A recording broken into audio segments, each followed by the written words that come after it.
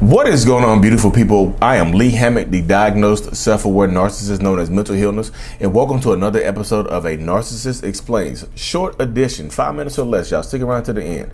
In today's episode, we're going to be talking about when a narcissist cries when you try to hold them accountable for cheating, lying, whatever. They're not crying for you. They're crying for themselves. Stay tuned, like, and subscribe for more.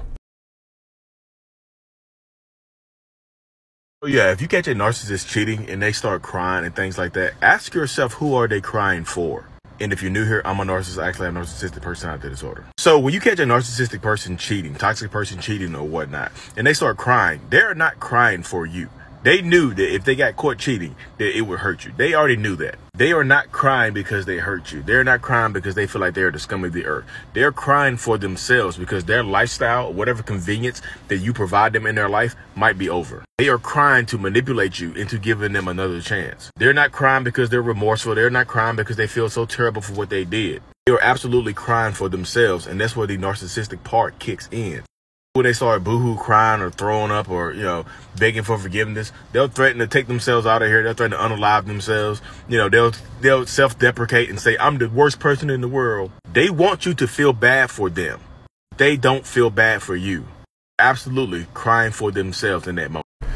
So welcome back. And as you can see, they're not crying for you. Those tears, the tears that are coming from a narcissist, the side of their eyes, it's not actually tears. It's like Goldschlager or something that'll get you drunk on it. Don't taste the narcissist's tears. Don't fall prey or victim to a narcissist or a toxic person's tears. Because you know what? Narcissists absolutely do not care about about making you look dumb, about how you feel, about anything. They'll cheat on you and they'll cry and boo-hoo cry. Look, y'all, one of the main questions that I get a lot of times is people asking me, like, does the narcissist know that they're hurting you? When they're cheating on you and they're clapping somebody else's cheeks, do they understand that they will hurt you if you find out? Yes, absolutely yes, because they know if they saw you getting your cheeks clapped or clapping somebody else's cheeks, they will go ballistic. So yes, they know it will hurt you. They're not thinking about you while they're doing it. They're thinking about themselves. They're thinking about making themselves happy. They don't care how you feel about it. But now you catch them in the act. You catch them cheating or lying or being abusive to you. You trying to hold them accountable. Here come the waterworks. Here come not the waterworks. Here come the highly acidic, high alcohol volume, high proof tears. Don't taste the Goldschlager tears that are coming from a narcissistic person's face. Now they want to cry. Now they want to be all of a sudden they're the victim now. They cheat on you. They do something horrible to you.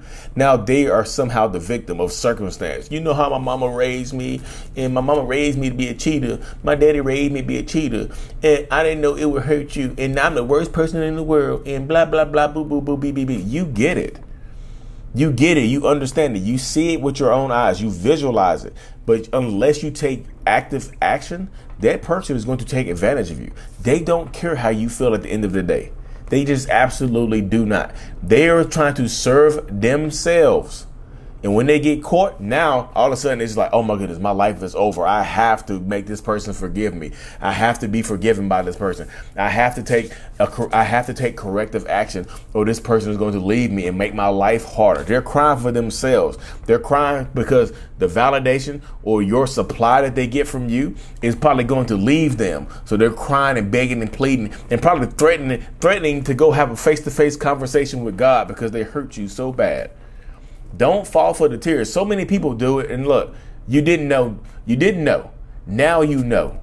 Now the information is present. Now it's in front of you. Now you see it and you feel it and you hear it. Now it's on you to take action. Me personally, I know I have narcissistic personality. I ain't cheating. Cheating up. Come on, y'all. Empower yourself. Take back your power, take back your strength, and understand they're not crying for you. Those tears are fake, especially if it's a man's tears. I don't know what the hell it is about a man's tears to make y'all weak. Men's tears can be fake too. Trust me.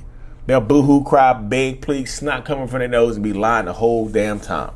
So empower yourself. Don't fall for the Goldschlager tears. Stay safe, stay empowered. Mental illness is out. Like and subscribe to. Peace.